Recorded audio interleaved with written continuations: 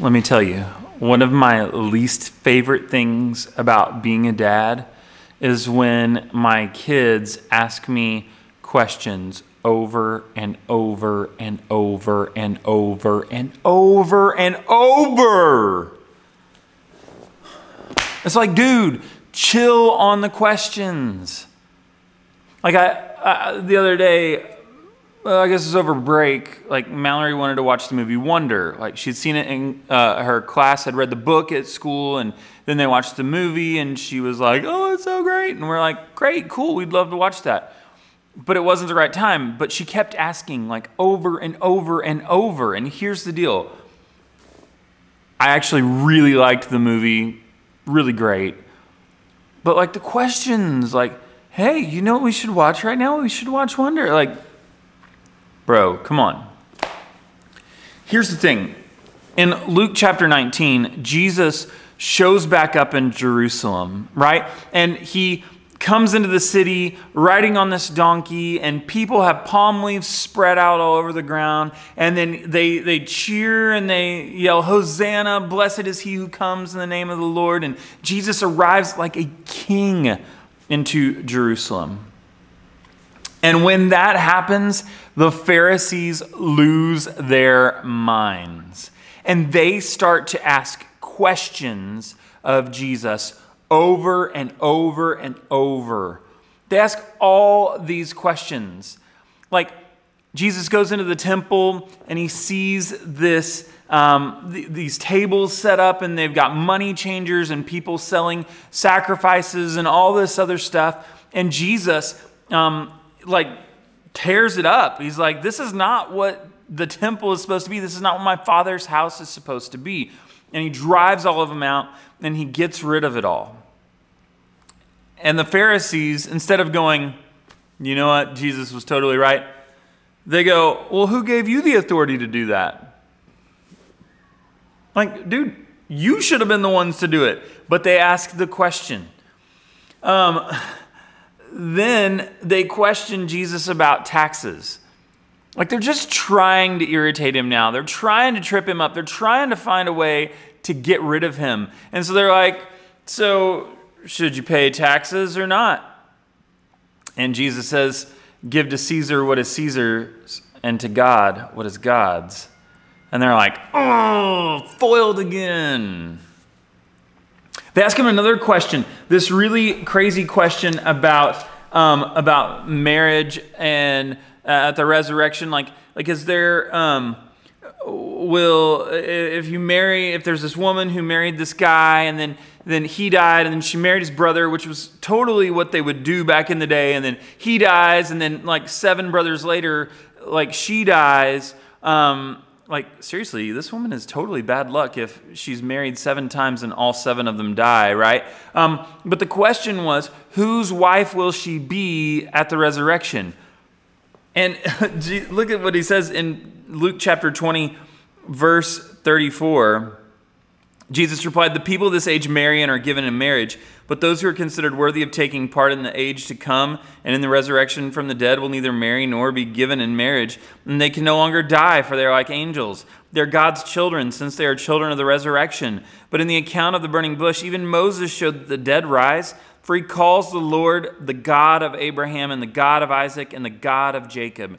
He is not the God of the dead, but of the living, for to him all are alive. Mic drop. He's like, you guys are asking the wrong questions. Like, why don't you ask me a question about something that really matters? And so all this stuff happens after Jesus comes into the city, but check out what happens in this last part. Actually, it's here in chapter 21. Starting in verse 1, it says, as Jesus looked up, he saw let me back up. He's in the temple and he's watching people. He's like people watching in the temple. Sounds great. You remember people watching? It was always pretty fun. Verse 1, as Jesus looked up, he saw the rich putting their gifts into the temple treasury. He also saw a poor widow put in 2 very small copper coins. Truly, I tell you, he said, this poor widow has put in more than all the others.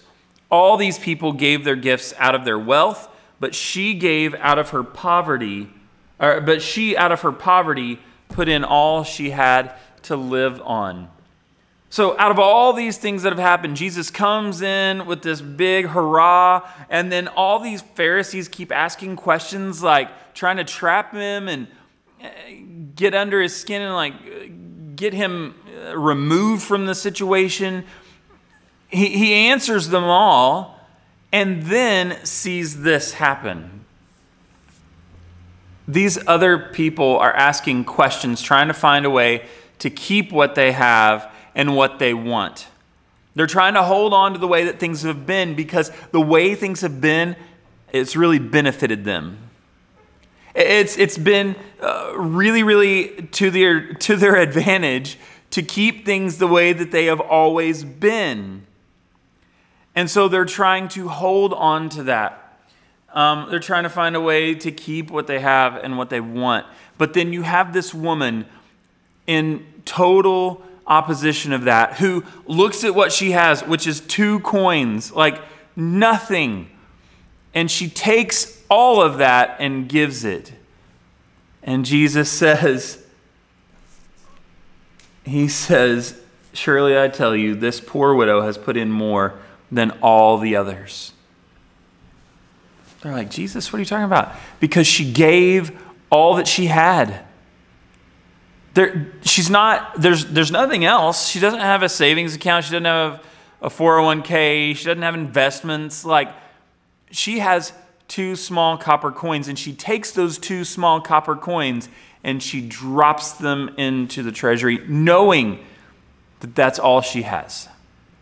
And on the other side of this are these people just dropping in all this cash, these bucketfuls of coins, so that people can see them and see how wonderful they are. And this woman just kind of meekly goes in and drops the coins in the bucket. What a dichotomy here. This story, with all of the questioning and all of that stuff that has happened. Jesus says, this woman's given more because she gave what she had, not out of her wealth. She gave it all. And all these people asking these questions had been trying to hold on to the past and hold on to the way things were, when in reality, it was time to just give it all up. It was time to give it all. To not hold on to the past anymore, but to embrace the future. Man, we have a really hard time with doing that. I'm not trying to dog on those guys, because we do that same type of junk all the time. Like, we try to hang on to the way things were. I keep holding on to the way things were before COVID. They will never be the same. Period.